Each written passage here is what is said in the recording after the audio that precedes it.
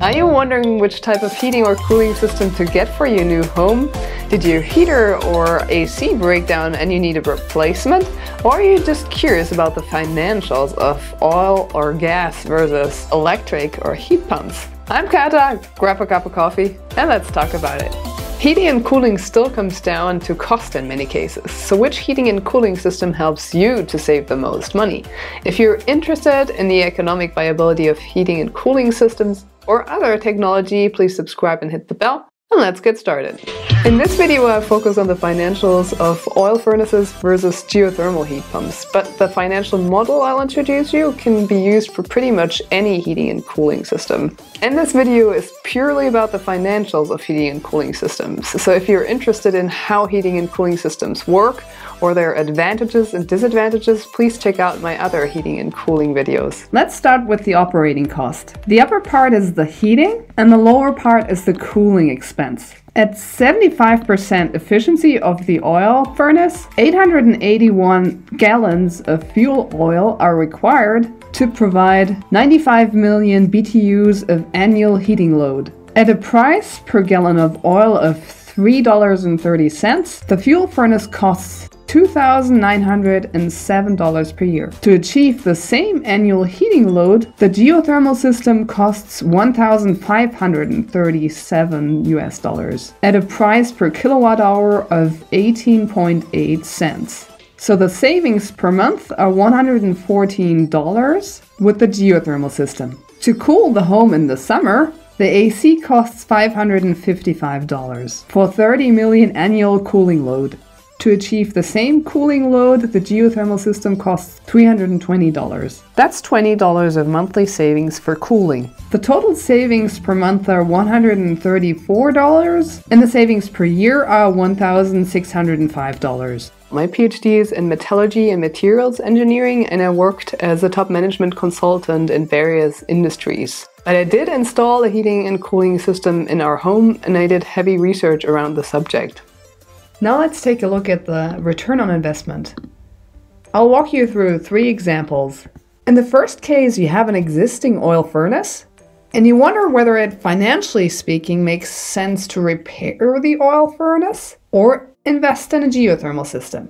In the second and third case, you don't have a heating and cooling system and you're wondering whether you should invest in a geothermal system or in an oil furnace. In the second case, we use a geothermal system in the low price range, and in the third case, we use a geothermal system in the higher price range. To compare the total upfront cost difference, we subtract the price of the geothermal system by the price of the oil furnace replacement, or the new oil furnace and the AC unit. The next section is essentially the same, but it includes the 26% federal incentive. So in case of a low-range geothermal system, it's actually more expensive to invest in a new oil furnace and a new AC unit. To calculate the linear break-even of the investment in a geothermal system, we simply divide the total upfront cost difference, including federal incentive, by the savings per year. So in this case, it would take 4.6 years to pay down the investment in a geothermal system versus replacing the oil furnace with the savings per year. And it's easy to forget that after the break even, you continue to have these savings and you already paid down the system. So what's the future value in a given amount of years?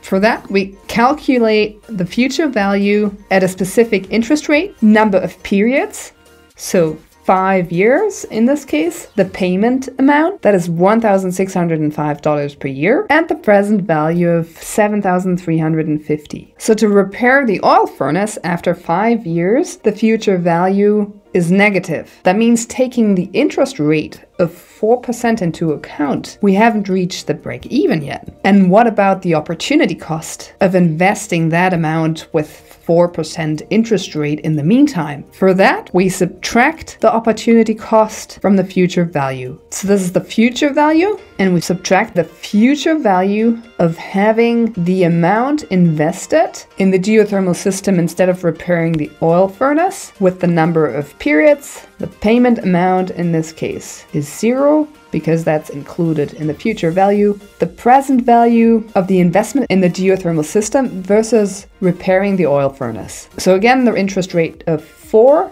number of periods of 5, payment amount. Since we don't have regular payments, the present value of the investment, and that gives us future value minus opportunity cost. So you might think, okay, after 5 years, it's not worth investing in a geothermal system versus repairing the oil furnace. But how does it look like after 10 or 15 years? So we simply change the number of years, and you can see that the future value minus the opportunity cost is, of course, positive after the break-even, which, including the interest rate, is between 11 and 12 years. So what about the return on investment? For that, we take the future value minus the investment and divide it by the investment. And what does that mean for my annual rate of return? For that, we divide the future value by the investment. Take the 11th square root, because we have a number of periods of 11, and subtract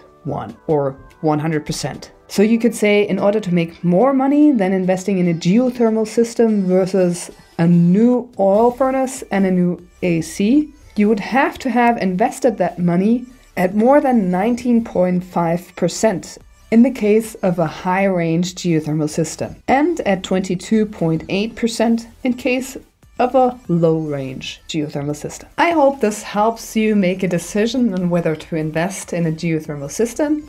And of course, you can put in your own numbers. I'll provide the link to the model in the description below. So why do we focus on savings when it comes to deciding for a heating and cooling system? The aspect of better quality of air and comfort has become increasingly important, especially for people in places where wildfires have negatively affected the air quality. So people want to make sure that the air they breathe is healthy and clean. And a good way to do so is to invest in a heat pump, in particular when combined with a heat recovery ventilation system. However, for the vast majority out there, heating and cooling is still considered a commodity because the product, a warm and comfy home, is expected to essentially be the same regardless of heating and cooling system. That's it for now on the financials of gas or oil versus electric or heat pumps. Please let me know in the comments what kind of heating and cooling system you currently use if you're thinking about switching. These videos take a while to put together, so I'd very much appreciate if you could leave a like and subscribe. Thank you very much for watching, and see you in the next one. Bye!